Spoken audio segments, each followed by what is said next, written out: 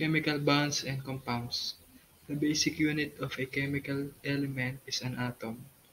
Atoms are a source of nuclear energy. It is an extremely small amount of a thing or quality. Structure of atom. What is an atom? Atoms is the smallest part of an element that can take part in a chemical reaction. The significance of studying atom. The fundamental unit of all matter is the atom, and so the structure of matter can be adequately explained only in terms of the constituent atoms. The physical and chemical properties of matter are basically function of their constituent atoms. So, in order to understand these properties, it is important to understand that the atom, its makeup and properties. Atomic number. The atomic number of an atom is equal to the number of protons in the nucleus of an atom or the number of electrons in an electrically neutral atom. The mass number, also called atomic mass number or nucleon number, is the total number of protons and neutrons in an atomic nucleus. It is approximately equal to the atomic mass of the atom expressed in atomic mass units. Atomic symbol. Atomic symbol and symbol for bonds, lone pairs and unpaired electrons. The classical structured formulas of organic chemistry also indicate atomic charges. Atomic mass.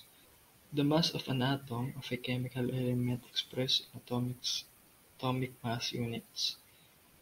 It is approximately equivalent to the number of protons and neutrons in the atom. Isotopes. Each of two or more forms of the same element that contain equal numbers of protons but different numbers of neutrons in their nuclei, hence differ in relative atomic mass, but not in chemical properties, in particular, a radioactive of an element. Isotopes of hydrogen. There are three types isotopes of hydrogen. Then let's move on to ions. An ion is an atom or molecule with a net electric charge. The charge of an electron considered to be negative by convention, and this charge equal and opposite to the charge of a proton. Cation, atom or group of atoms that bears a positive electric charge, while an ion has more electrons than protons, consequently giving it a net negative charge. Monoatomic ion is an ion consisting of exactly one atom, while polyatomic ion, also known as molecular ion, is a covalent bonded set of two or more atoms.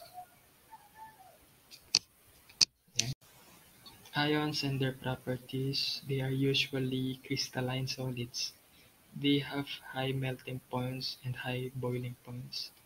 And molecules are a group of atoms bonded together, representing the smallest fundamental unit of a chemical compound that can take part in a chemical reaction.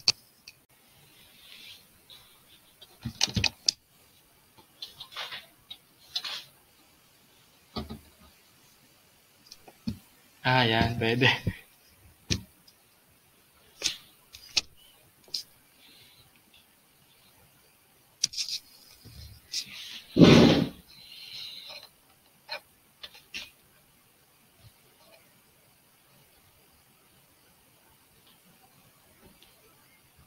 Tignan mo nga, Ray.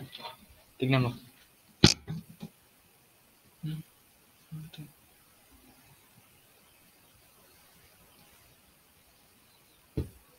Tignan mo, Ray, sa kung pwede na sa ito.